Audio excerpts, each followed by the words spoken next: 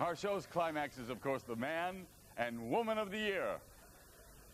So, to announce the name of the Man of the Year, it gives me great personal pleasure to welcome all the way from down under one of Australia's feistiest babes, the lovely Miss Kylie Minogue.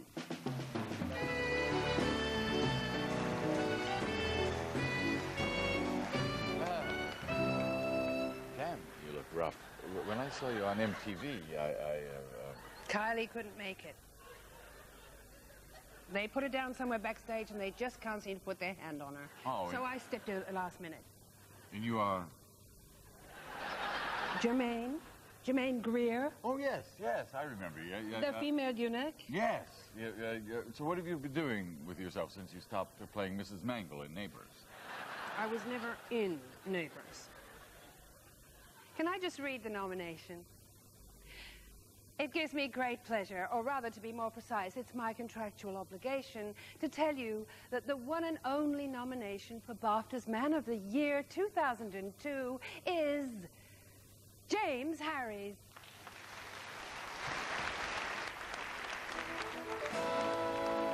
The BAFTA's Man of the Year is awarded to someone who has rigorously and conscientiously devoted himself to fucking up his own life. Even from an early age, when he appeared on Wogan. Now, James, I've always admired somebody like you who's an expert in anything, and a 10. I'm sorry, Mr. Wigon, but sticking a bow tie onto a child does not a genius make. And despite James's claims, he was a dunce at school. Well, I just see myself as a philosopher of life, really. Sporting the Lord's snooty tie and those exophthalmic eyes suggestive of one late-night Sherman too many, James Harries' obnoxious and pompous views had audiences despising him. I won't go to school because, well, I just don't think the children are ladies and gentlemen, and I don't think the teachers are either. That's incredible. If I'd have spotted that when I was 14, I'd have got a damn good cuff around the ear. Maybe his crazy parents were to blame for James's twisted persona. His mother, Kathleen, ran a kissogram business and worked as a stripper. His father burned down his weird fancy dress shop for insurance purposes and was convicted of arson about and fraud and jailed for 6 years. Pity James wasn't, because he continued being obnoxious on television.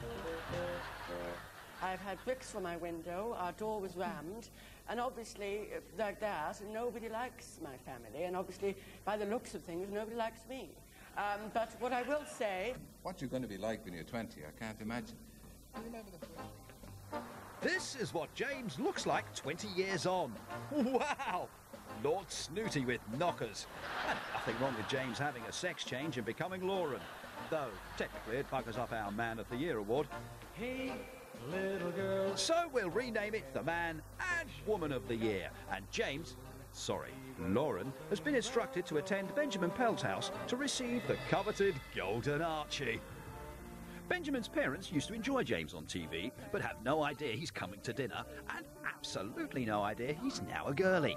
Is the romance in the air? This could be blind date crossed with celebrity sleepover, except that nobody's blind, Lauren isn't a celebrity, and there'll be no sleeping tonight. Hello! I was expecting Man of the Year. Please come in. I'll try to I've got something for you, though. If I would know this, sorry, I don't know. I just haven't had these ready from before. Nice. Are they your favourites? May I kiss you on your lips? Are they still sensitive? My mother's not really used to such august company, no, see. And, did you always want your own slot on television? I never got it. I just got you did! You used to be Lord Fauntleroy. Yes. And you're now sort of Dame Edna. But in a very positive sort of way. Don't dare you call me Dame Edna. Really? I have my suspicion. You do have a suspicion? Who this person is? Yeah. Oh, I do know that. What she is.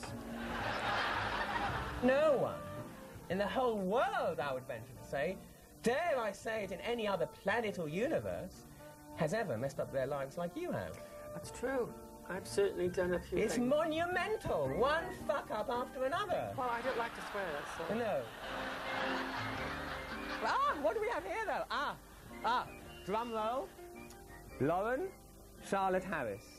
Now, I know you've always wanted a statuesque and bronzed figure, but I'm afraid this will have to do.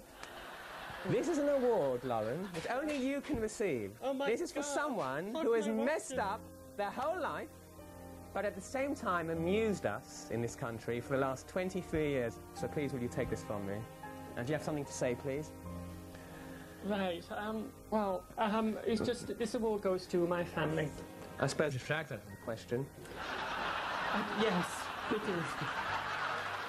Well, she's a nutcase, she's a freak. Well, why did you bring her here? She's a liar. If I would have known it was going to be her, she can't tell the truth. I mean, I knew a bit about her. I've done a bit of research about her. She's never told the truth in her life.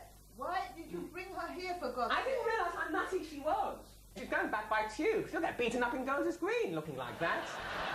I'm losing my appetite. I know. You lost the appetite when she walked into the house. I never thought that she'd look as bad as that. I don't know why she bothered spending £9,000 on an operation. She still looks like a man. I know what she does. She'd ask for her money back. And she eats like a pig. She has 15 bridge rolls.